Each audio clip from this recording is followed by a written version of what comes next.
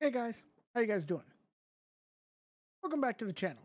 So, about a week ago, maybe 2 week and a half ago, I can't remember exactly, but I did get a message from a subscriber who has requested me to teach him how to install Polybar. So I figured, why not? Let's do that. I haven't covered that, and it's also a user request, so there's no way I was going to turn it down.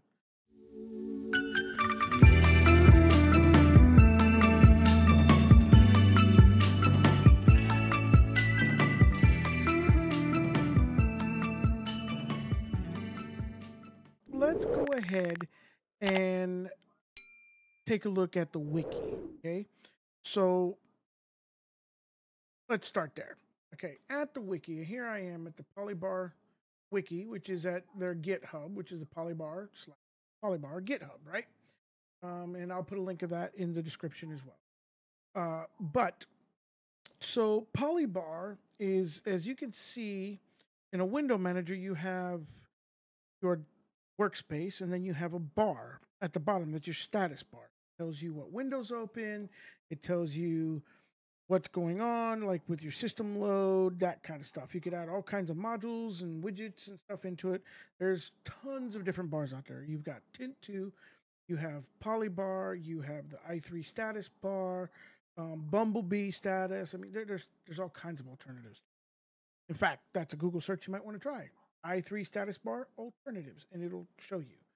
But either way, Polybar is one of those. And it's very beautiful. A lot of people use it because it's very highly customized. And so to install it, it's as simple as simply opening up your terminal. And if you are in like Ubuntu or Debian or whatever, it would be your package manager install, like, and then Polybar, like sudo apt install Polybar. Well, for Arch, it's sudo pacman dash capital S Polybar. Now, I've already installed it in here. So now let me give it my password. So, see, here it is. Polybar 3.6.32. Yes, I'm going to do that. And it just reinstalled it. So there's that. Okay. So once you have that installed, that's the first step you got to do. You got to download it. Then what happens is it's going to install the configuration file into your Etsy directory. However, if you are using a window manager of sorts, whether it's i3 or BSPWM or whatever, you could use Polybar on any of them. Xmonad. You're going to want to copy the configuration, especially if you want to customize it. You want to put colors into it. You want to put like your hieroglyph symbols, for like your load, your RAM, all that good stuff in it. Then you want to copy the config any into your home folder. So what you're going to do is you're going to open up your file manager. In the instance of this OS that I'm running, which is an Arch Vanilla, Vanilla Arch, it's going to be Thunar. And as you can see, I already have the .config files here already opened, so they're not hidden. And all you got to do to unhide them is hit Control H. Now they're hidden. Now I hit Control H. Now they're unhidden. And in this one, the .config, this is the one where you're going to want to copy your Polybar configuration. Okay, this config any. Now this config any in its original form is in the Etsy. So we're going to go right here to your file system, go to the Etsy folder, and you're going to go down to Polybar. And you are going to open Polybar. There's your config any. This is the original one. So leaving it here instead of moving it, you want to copy it and then paste it. You can either do it through command or right click, copy. And then you can go to your config file. You're going to click Alex, right to config, Polybar, and you hit paste. You see, and you can do it just like that. I am going to hit cancel on that because there's no need to do it since it's already there. So, but you can just, it's that simple to do. Or otherwise, you can, if you're more comfortable doing it through the terminal with your CP move, CP commands, and then do that. But you got to put that there because when you open this up, as we'll open it up, and we are going to open it up with Vim, this is what you see. I'm going to make that full screen. Okay.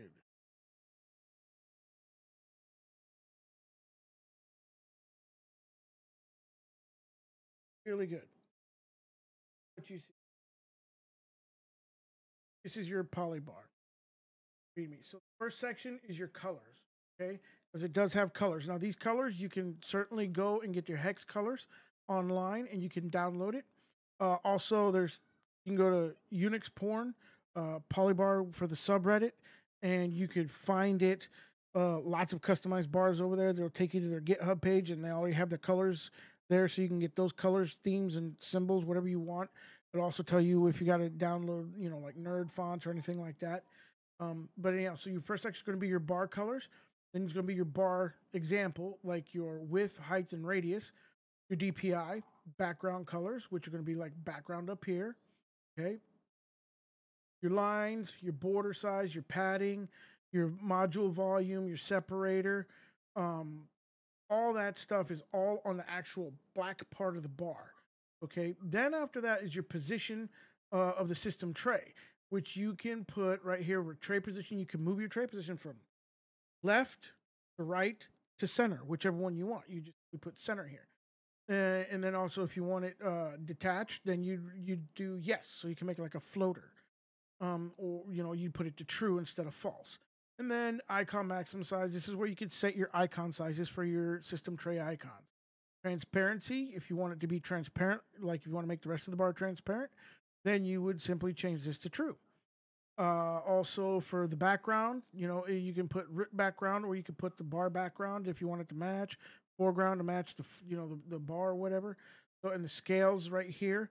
Then next comes your module or workspaces, which will be on your left-hand side. And here is where you could customize those to different names. You could assign them, windows or whatever, to be whatever. You could put icons there for like your Firefox icon to make it only window 1B Firefox. You could assign it that way. Also the file system module, because that's going to show you your file system. Then after that, you're going to have your pulse audio module.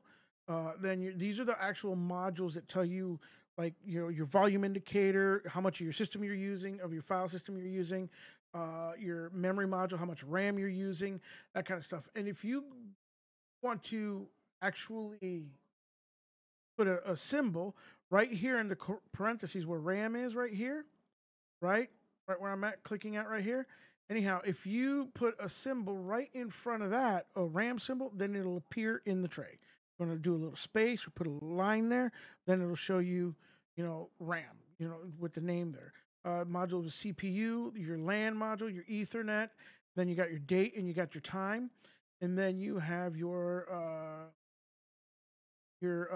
screen change settings and your pseudo transparency settings. And that's it for your basic Polybar configuration. So that's a look at what's in the config file, in the config any file that you copied over. We're gonna go ahead and close out of that. Do that. So that's your config any that you have moved, and that's what it looks like.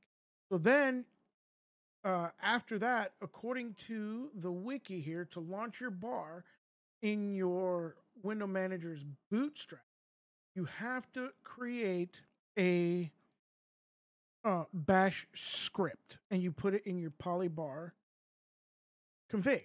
Okay, so what you do is you copy this right here, this entire thing that we have right here, okay, into a blank text document, right? So, which is what I did here, and we'll open this up.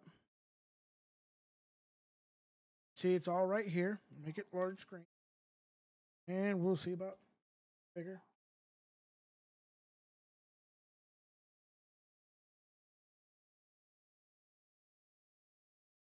Okay, here we go. See, it's all right here. Now, what I wanted to show you is this last line where it's got the second bar. I have it commented out, meaning that I put the pound symbol in front of it. That comment out turns off and makes it so that there's only one bar displayed on your monitor. If you have two monitors, then you want to uncomment that out and it'll place another bar and display another bar onto your other monitor. So right now I'm telling it that I only have one monitor assigned to this and that that's the only monitor I want the bar displayed on, and that's what it's going to do. And it's going to be the only monitor connected. So that's something to note. When you do the actual copy and paste from the actual Arch Wiki, which will close out of this, you look at it when I make it large, you'll see that it actually has right here bar 1 and bar 2. Right here, see, it's got the two bars. So it comes that way, uncommented. So, because most people, when they're using Polybar, are usually in a window manager, and most of them have two displays that they're using. Just bear in mind that you do that. So once you copy that by creating a blank document, so once you copy this and you paste it into whether it's your Vim that you're using or Nano or Gedit or whatever your editor is, once you have that in there, then you want to run this command in terminal. And you're going to point it right to where you put that configuration file.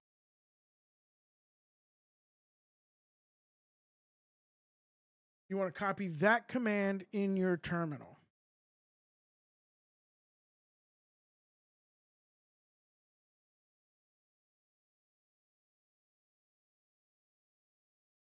And then you want to hit enter, okay?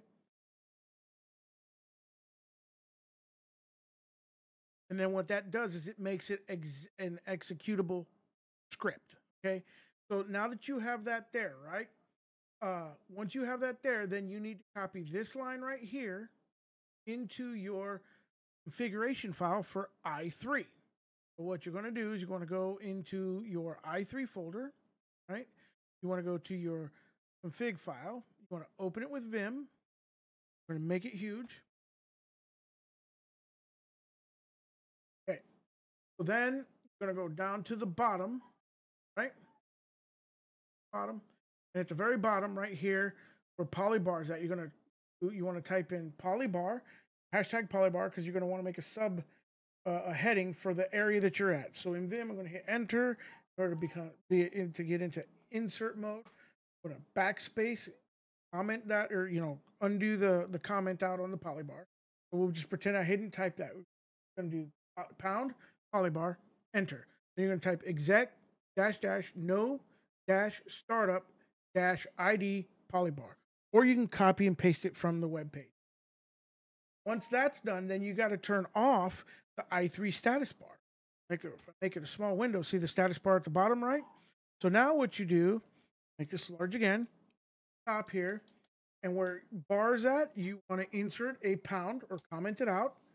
Then you want to go here and comment out the next line. You want to go here and you want to comment out that line.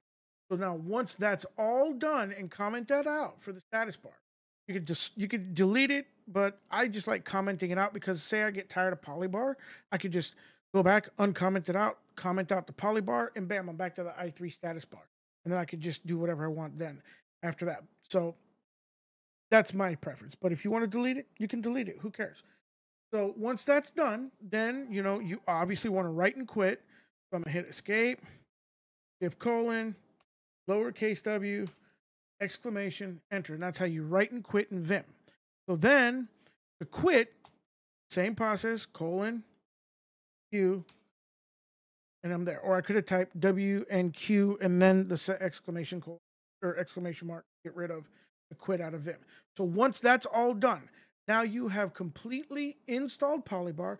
You set up the bash script to launch it at start, because that's what that bash script does. And it tells it to launch it on both monitors. Once you've got that installed and you've got that up and running, then you simply close out of everything. You save everything. Okay. Close out of it. And then you got to log out and then log back in. And you should have Polybar at the top and the status bar gone at the bottom. As you can see, the status bar is gone here.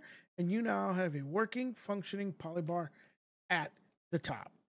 Now, Polybar, that is the basics that came in. As you can see, this is your percentage of your file system that you're using, your volume indicator, the keyboard, what it's set to, how much RAM you're using, how much CPU you're using, what internet connection type you have, whether it's WLAN or whether it's Ethernet. Then you got your time and your date here, and then you've got your system tray here to the right.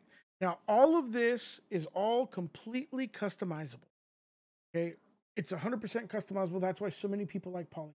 And there are hundreds of configurations out there, config any's that you can go get from different places on GitHub, Unix porn, all those places. So just have fun with Polybar. It's a really fun, highly customizable bar, and it's easy to set up. I think that's why most people like it, because it's like so fast. Another one that comes with built-in themes, and you can actually write modules for it, is Bumblebee Status Bar. That's another one to go take a look at. And I'll do a video on that one coming out pretty soon too as well. Anyhow, guys, that is how you install Polybar. I switch between the i3 status bar and that one all the time. I've recently been learning how to customize the i3 status. Do that with Polybar. Have fun. I hope this helped out my subscriber. I hope that it helped out anybody else who's watching that might have thought about, installing Polybar. I mean, by all means, you can put it on Ubuntu or KDE and get rid of the Plasma bar. You can do all that good stuff. You have to, learn how to run their launchers. You can probably embed that into the config any or whatever. Do set up key binding as you can with KDE a lot. There's a lot of key bindings you can do. But anyhow, yeah, I mean, you could actually put it onto another desktop environment. Literally, it doesn't have to be just a window manager. So have fun, enjoy, stay blessed. If you know that of something that I might have forgot to, or might be a benefit for somebody to know, please go ahead and leave a comment down below. I'm going to leave a link in the descriptions where you can get your Polybar at. And you guys keep doing what you do and stay safe. Keep on Linuxing. Have a great day.